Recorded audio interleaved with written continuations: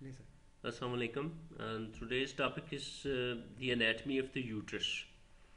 And the uterus, is thick-walled and pear-shaped hollow muscular organ, which you can see in this picture. This is the picture of the uterus. It's pear-shaped, so hollow muscular organ, and it is meant for keeping the embryo and the fetus inside to give the childbirth afterwards. And when it's a non-pregnant uterus, it lies in the lesser pelvis. Here you could see, it lies in the lesser pelvis. Yes, here, and this is a very dynamic structure. This uterus, and when it is during the stage of pregnancy, it changes its position and rises above this level. And so its size and proportions change during the various stages of life. So the shape of the uterus is known as anteverted and anteflexed. So what is an anteverted and anteflexed? That we could demonstrate from this picture. Like you see, there is one axis of vagina. As you could see, the axis of vagina, and the other is the axis of the uterine body, and the third one is the axis of the cervix. So it's three axes taking place at these three structures: the vagina, and the cervix, and the uterus. So the angle between the axis of the cervix and the axis of the vagina is the angle of anteversion. This is angle of anteversion. This is angle of vagina and the angle of cervix.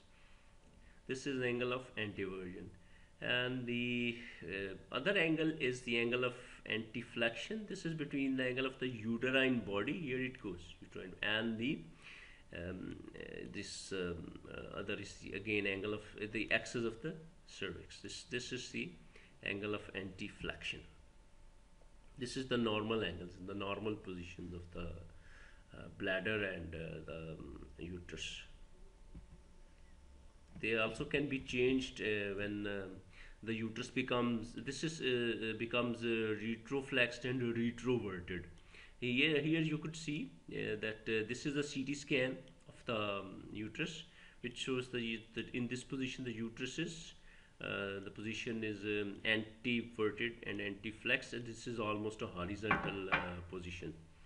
And here in the distended bladder position, the uterus becomes retroverted and retroflexed.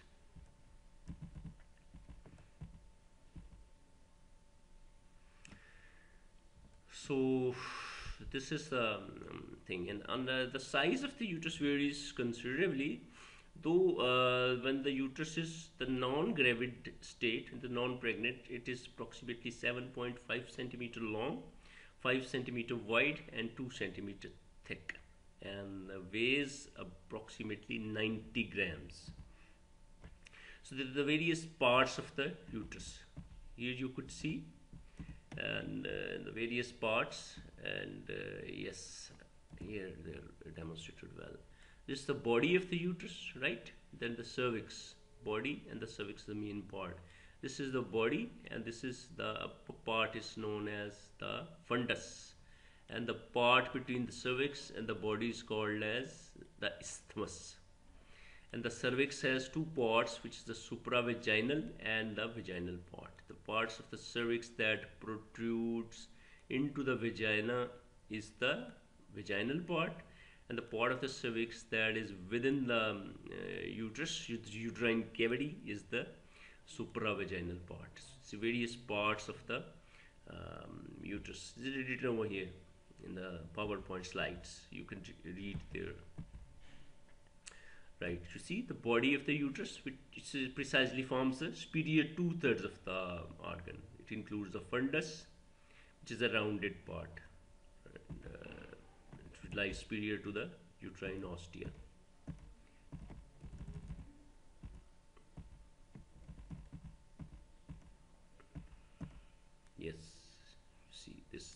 body. So this is the part, body is a 2/3 part, and the cervix is the lower 1/3 part.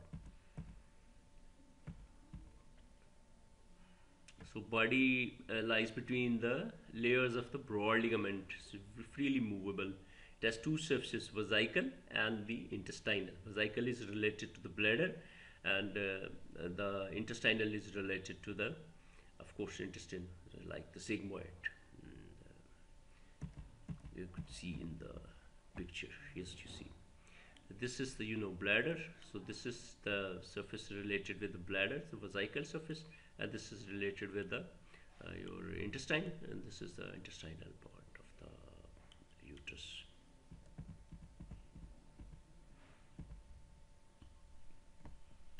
And this is very important diagram describing various parts of the uterus, its ligaments whatsoever, and it tells this is the broad ligament of the uterus. This here it goes. This is the uterus, and this is the broad ligament of the uterus.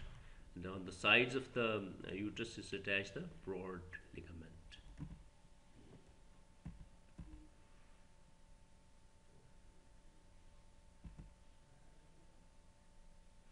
So the uterus has an external os and an internal os. What are the external os and the internal os? Again, we'll see it with the help of the diagram. So this, is the body of the uterus. This is the cervix. And that os, the opening which communicates with the vagina. This is vagina. This is the vaginal orifice. So this is the external os, and that part of the cervix which communicates with the uterine canal, the uterine cavity, is the internal os. So two os, external and internal os.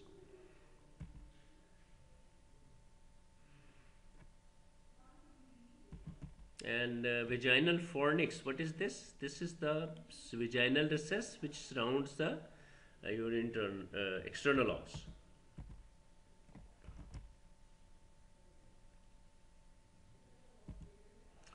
So now the uterine cavity, the uterine horns, and the cervical canal.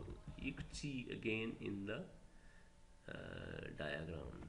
Yes, you see that part of the ovarian tube. This is the ovarian tube. This is the uterus. The opening of the ovarian tube into the uterine cavity is the your horn. This is the horn of the uterus, and this the central portion which is hollow, this is known as the uterine cavity. This is the uterine cavity.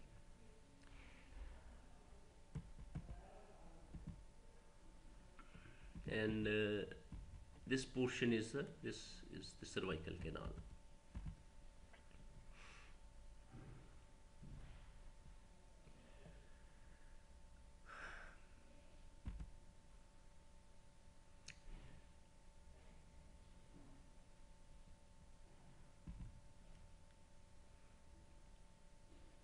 So now we have to learn what is the birth canal. This is basically the cervical canal and the lumen of the vagina. Basically, this is, as you can see, this is the cervical canal and the lumen of the vagina. This is the birth canal through which the fetus passes through the spontaneous vaginal delivery, which is known as the SVD.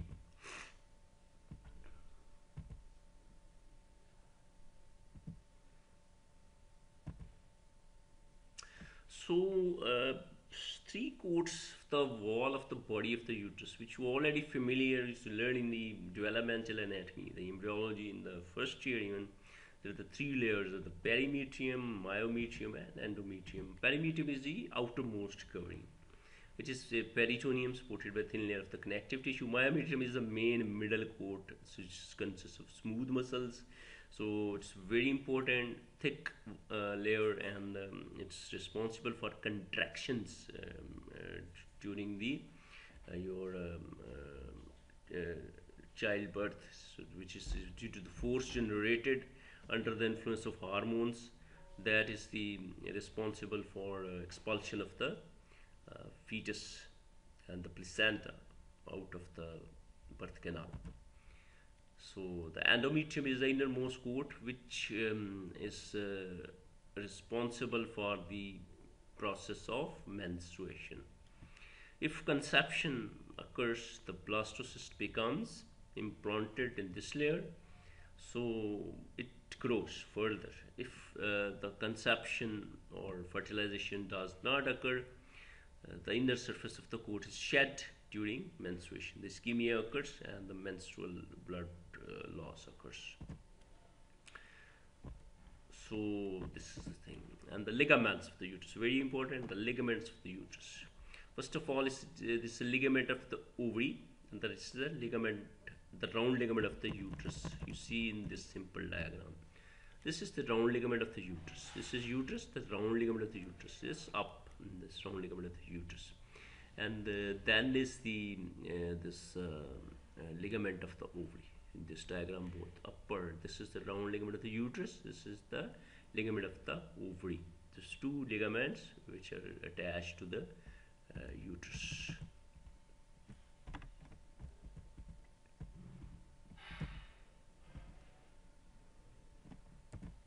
So very important, broad ligament of the uterus. It is a double layer of peritoneum. Peritoneum is known as mesentery that extends from the sides of the uterus to the lateral wall and floor of the pelvis. It's very important, and you could see its diagram.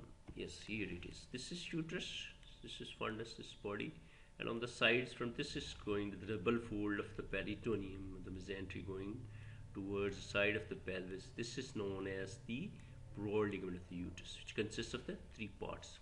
Describe very soon.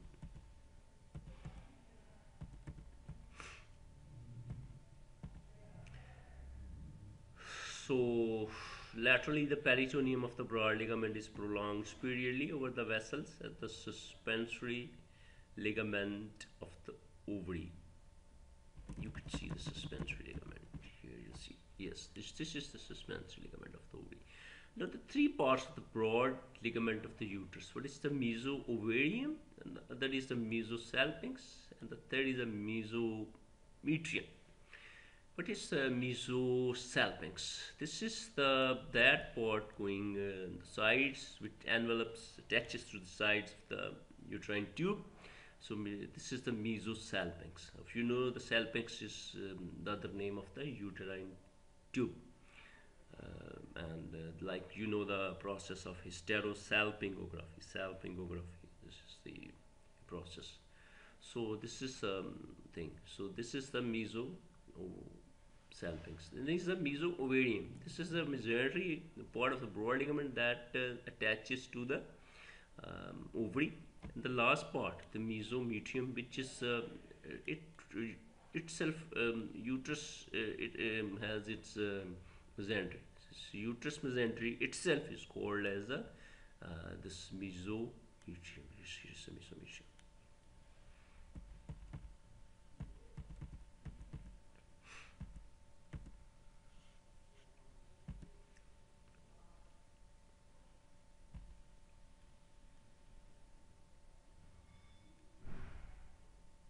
So the questions often comes in the exam, right? The supports of the uterus. So there are various ways to describe. Some books say it's fibromuscular supports and facial supports. And here we're following a book, the KLM. They say the passive supports and the active or dynamic supports. We'll follow this. The dynamic support of the uterus. The dynamic support is provided by the pelvic diaphragm. Pelvic diaphragm. So, pelvic diaphragm tone during sitting and standing and active contraction during periods of increased intra-abdominal pressure is transmitted through the surrounding pelvic organs and the endopelvic fascia in which they are embedded. So the passive, so you see dynamic support of the uterus is provided by the pelvic diaphragm. The passive support, this is provided by the position of the uterus, which is the normal position is the anteverted and anteflexed. And and the uterus rests on the top of the bladder. Then cervix, it is least mobile part of the uterus because of the passive support provided by attached condensation of endopelvic fascia, which are the ligaments. Cervix is very less mobile. So again, the passive supports, that is the cardinal ligament, transverse cervical, so the cardinal ligaments or the transverse cervical ligaments, and the uterosacral ligaments. Uterosacral ligaments. You see them in the diagram. You could see. These are the your um, transverse sacral ligaments, and this is the uterosacral ligaments. You could see the uterosacral ligaments. So here the transverse cervical ligament is attached to the side of the cervix and going on the sides of the pelvic wall. Yes, here it goes. Yes, this is the transverse cervical ligament, and this is the uterosacral ligament. This is attached from the sides of the cervix to the sides of the sacrum.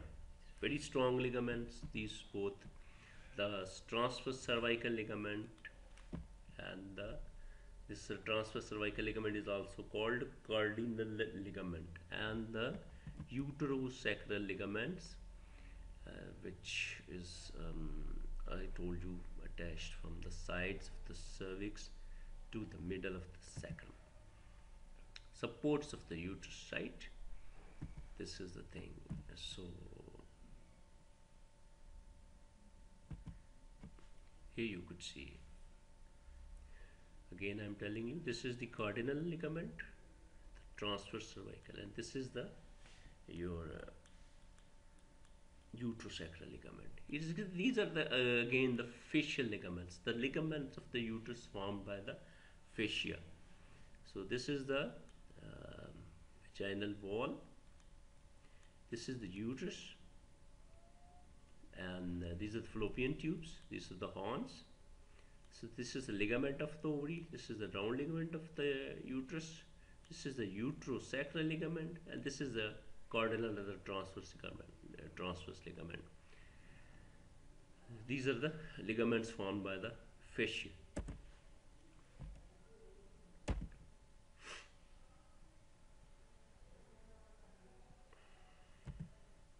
So relations of the uterus, you see this is covered, uterus is covered by peritoneum,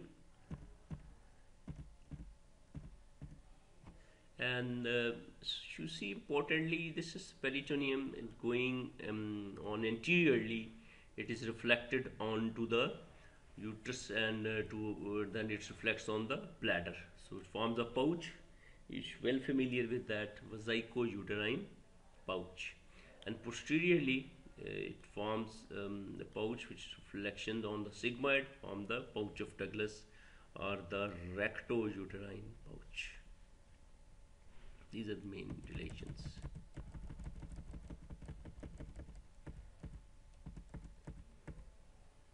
So these two pouches, and then there is a summary of the relations. This is, so of course anteriorly is the vesico-uterine pouch, and the superior surface of the bladder, supravaginal part of the cervix, and posteriorly recto-uterine pouch, which contains loops of small intestine, and the interior surface of the rectum,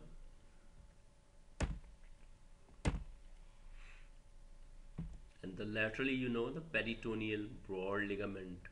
So laterally, showed picture many times already. So now come the blood supply. So first you see the arterial supply. You could see. First of all is the uterine artery. It supplies the uterus, and then is the vaginal artery. Main, this is two: uterine artery and the vaginal artery. So then the uterine veins. These are the uterine veins. We form the plexus, which is the uterine plexus. which drains into the internal iliac veins. Uterine plexus. This is the uterine plexus. So age changes in uterus. Today's last topic, the age changes in uterus. Before going that, let's have a quick revision of what we have learned. So if it's the uterus, what is the shape of the uterus? Uterus, the other word of the uterus is womb. In English it's known as womb.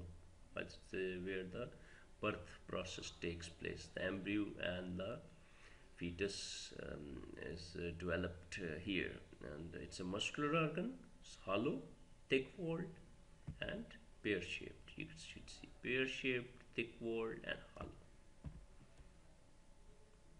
And when it is in the non-gravid state, that means not pregnant, this lies in the you see the uterus lies in the lesser pelvis.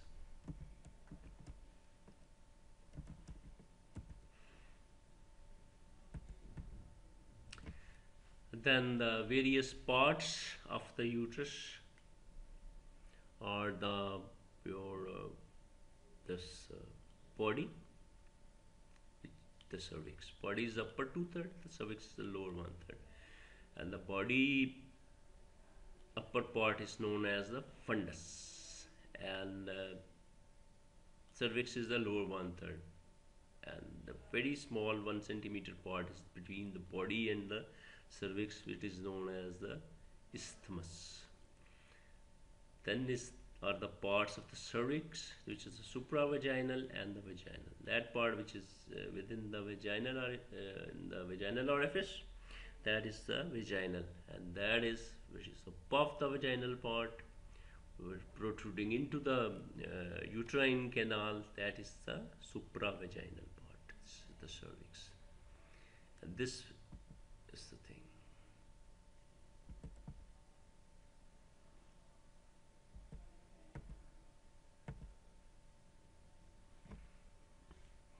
These part where the uterine tube enters into the uterine cavity is the horn, uterine carnu or uterine horn. Uterine horn is also known as uterine carnu.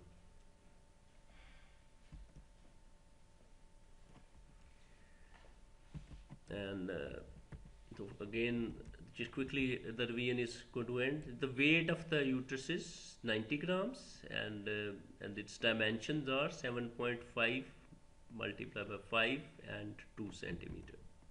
And angle of anteversion and angle of anteflexion. You see there are axis of cervix, axis of vagina, and the axis of uterine body. The angle formed between the axis of cervix and the angle of vagina is the angle of anteversion, and the angle formed between the axis of cervix and the axis of the uterine body is the angle of anteflexion. These are the normal angles. When they get reversed, like the bladder is full, then they are called as the retroversion and the retroflexed.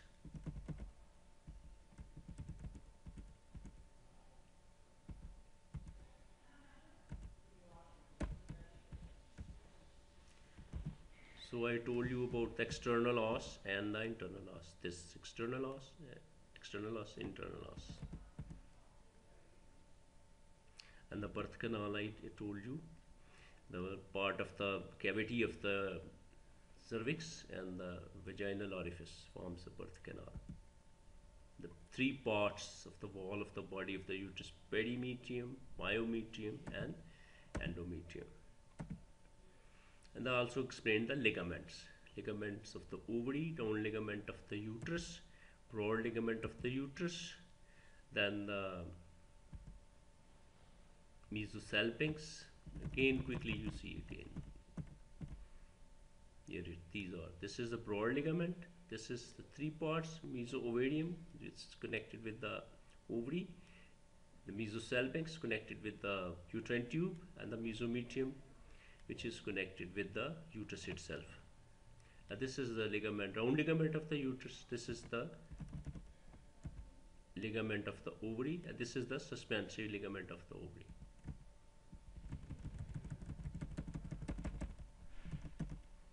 You could see the uterosacral ligaments. These are the transverse cervical ligaments. These are the supports of the uterus. And the relations, vesico-uterine pouch and the recto with the pouch of the Douglas, recto-uterine pouch. So blood supply, I told you this is from the uterine artery and the vaginal artery, and the venous drainage is through the venous plexus, which drains in the internal iliac vein. So age changes. There you see in the newborn, the cervix is larger. The ratio is 2:1. 4 years, the ratio becomes 1:1. The cervix is still again very large, and at puberty the ratio is 2:1. So this is the 2 ratio, normal ratio, which is the 2 parts of the body, and one is the cervix. And this is also the nulliparous adult. Nulliparous means which has never given birth to anybody, any baby. So this is 2:1 ratio. And this is the multiparous, given birth to many children. There the body size increases very much. This increases 3 and this is 1. And then the postmenopausal old age uterus becomes atrophic and decreases in size. So this is all. Thank you very much.